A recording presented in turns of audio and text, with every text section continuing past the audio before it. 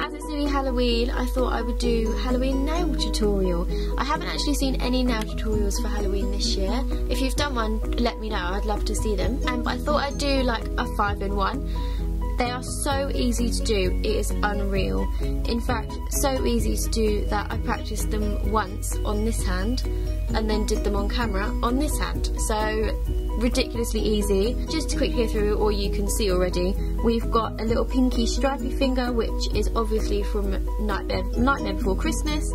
We've got a bloody nail. We've got an orange and a cobweb. That has to be orange in there somewhere. It is PollyPocketBeauty. We've got a little ghost guy here, and we also have a little ghost guy on the thumb here as well.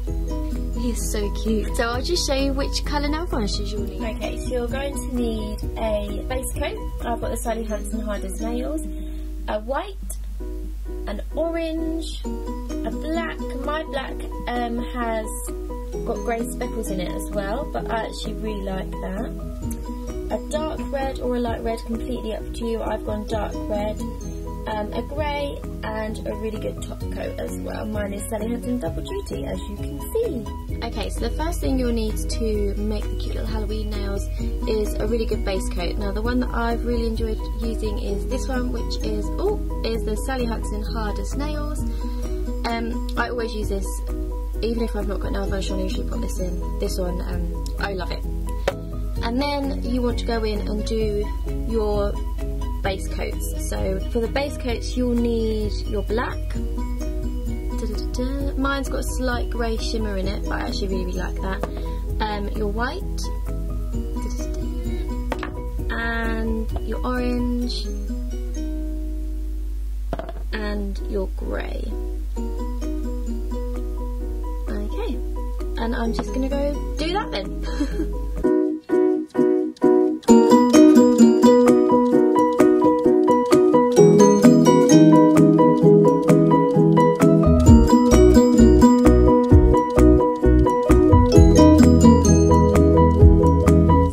To leave your first coat to dry, and you want it to be completely dry, and then you want to do a second coat, and then we can get on with the actual designs.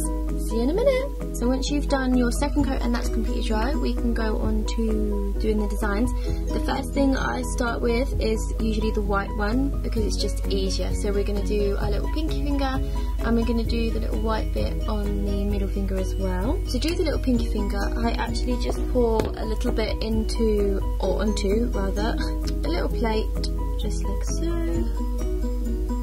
just like that, and then I just use like a tiny really thin paintbrush. I'm going to try and do it so you can see what I'm doing, but I apologise if you can't. And it doesn't need to be neat at all. They're Halloween nails, they don't need to be neat, but with this one you literally want to start at the base and literally just paint up in a straight line, just like that. How many did I do? I did 3 on my other hand, so we'll try and do 3 on this one to make it matchy-matchy.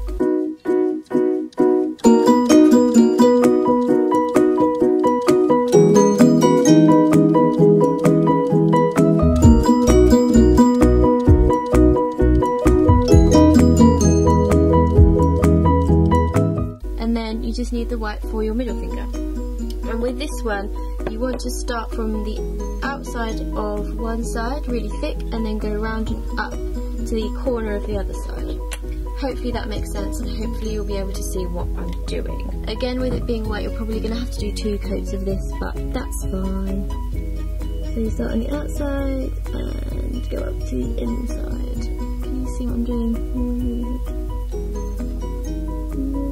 Like that. Oh, see, that's why I don't like white.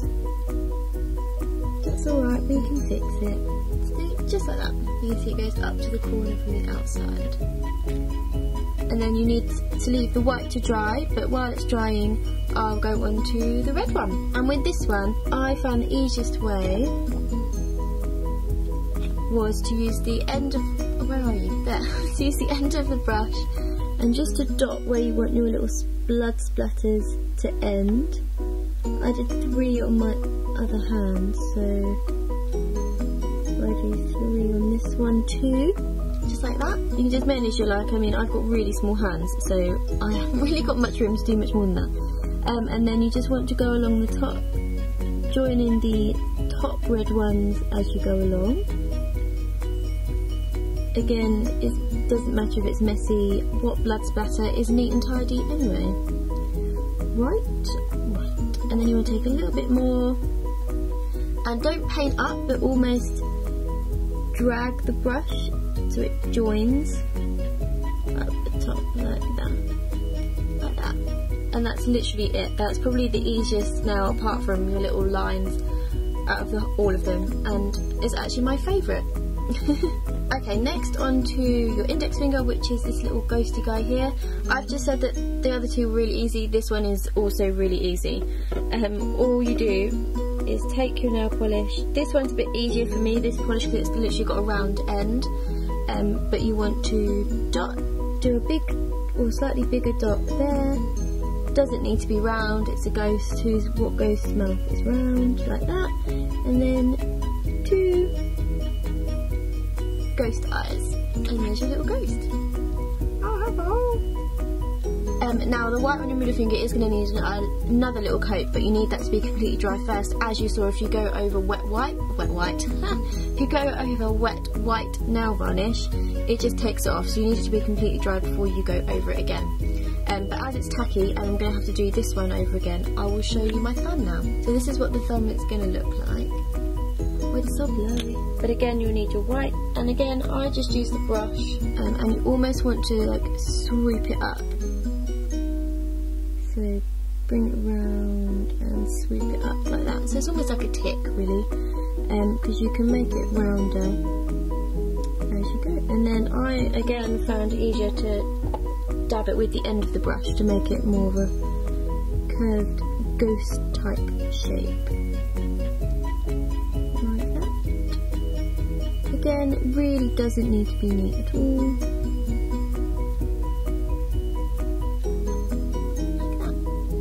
Then you want your white to be completely dry and do another coat on it.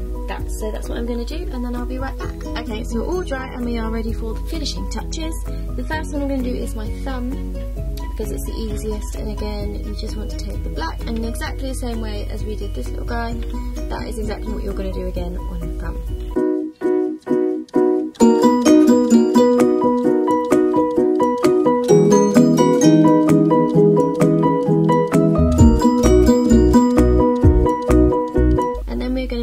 To the finishing touches for the middle finger. Now you're going to do exactly the same thing as you did before with pouring a little bit of black onto a plate.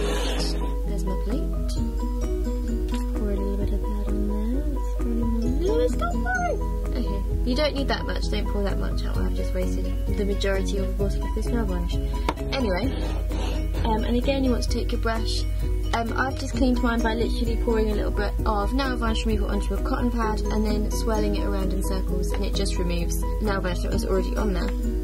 Okay, and for this you again want to dab the black onto the brush, get the excess off, and then you want to pull it out into the far corner. I usually start with the middle, or usually, I've only done it once. Pull it to the middle like that, and then you want the other ones to go to the same point as that.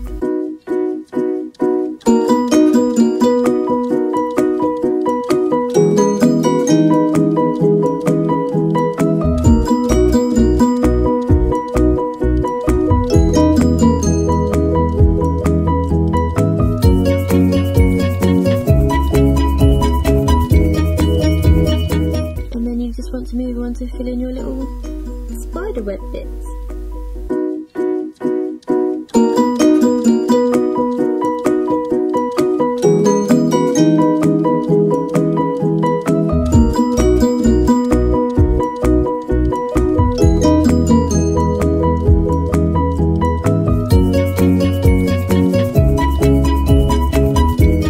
And that is it! How easy were they? Again, this is another if I can do it, you can do it sort of thing. And then you just want to seal in your designs with a top coat. I hope you liked like them. Let me know which one's your favourite. Like I said earlier, this one is definitely my favourite. Well, actually, I think it's quite close between this one and this one. I quite like this one too, purely because it has orange in it. Surprise, surprise. Let me know if you do try any of these out. If you do, tag me on Instagram pictures or tweet them to me. And I hope you have a really good Halloween, and I'll see you next time. Bye-bye.